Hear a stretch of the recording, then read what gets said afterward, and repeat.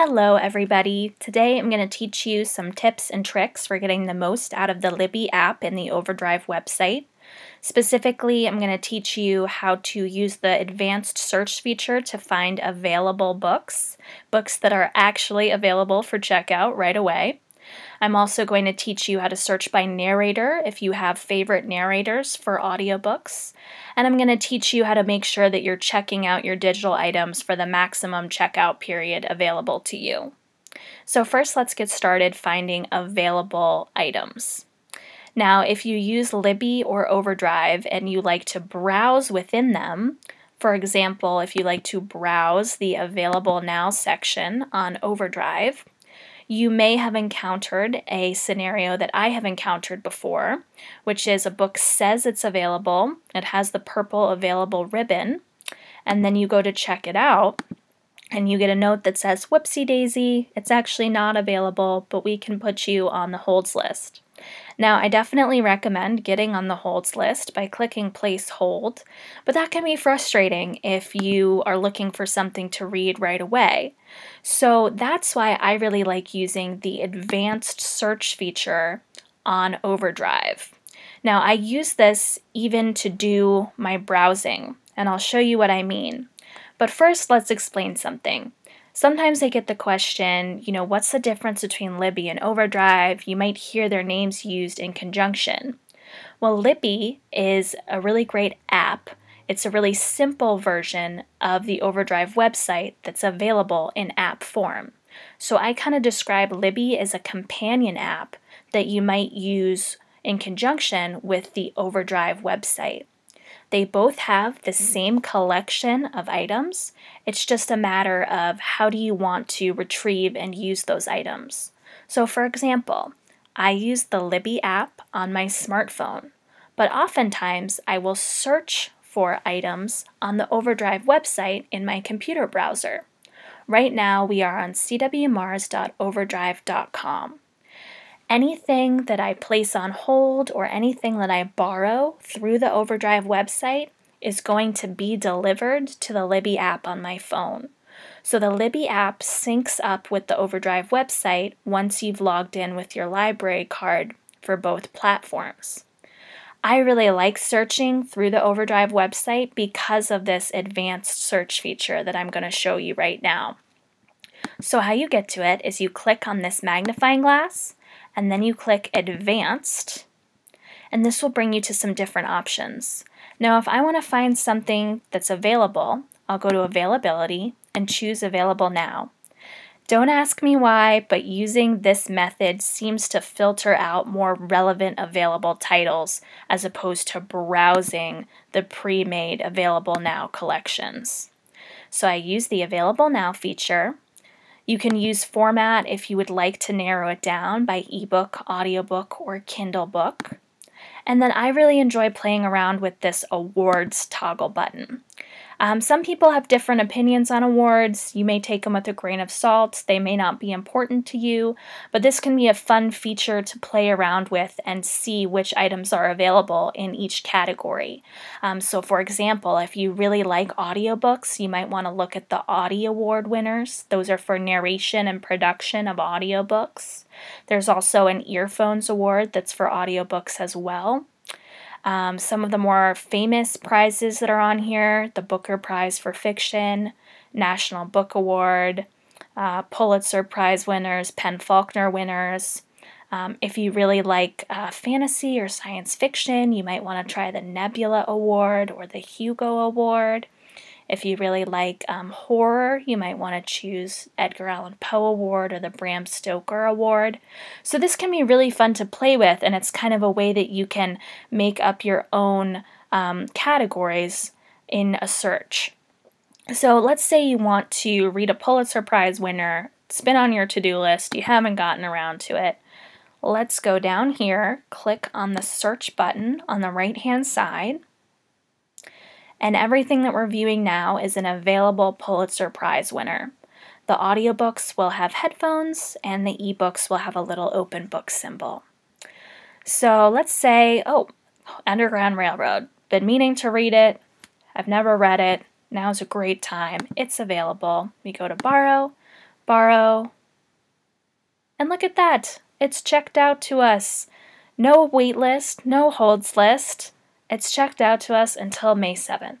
So that's why I really enjoy using this advanced search feature, which again you can get to on the CW Mars Overdrive website. You just click search and then advanced search from there. So that's a really fun feature to play around with, and in my personal experience, it has brought me less frustration in terms of finding an available title. So we just checked out the Underground Railroad, and we can find that on holds. Oops, not holds, loans. We didn't have to go on hold. We can find that under loans right now in Overdrive. But if I go to my phone, it will be on my Libby app as well. And I can show you that right now. This is an example of what your Libby app would look like. If we go to shelf on the bottom right, that's going to show me what I have out now. So we go to loans, you say, oh no, I'm not seeing it. You were wrong, it's not going to sync up. But if we click refresh, since this just happened, whoop, there we go. There we go. The Underground Railroad is now available in my loans on my Libby app. So if I go pick up my phone, this is exactly what I'm going to see on my Libby app. So that's a great way to search if you're looking for something that's available now. Another feature that I really enjoy, which you can do in Overdrive or in Libby, is searching by narrator. So let's say we'll try that as if we're doing it in our Libby app right now. We go to library as opposed to shelf. Shelf is what we have out and what we have on hold, and library is where we can do our searching.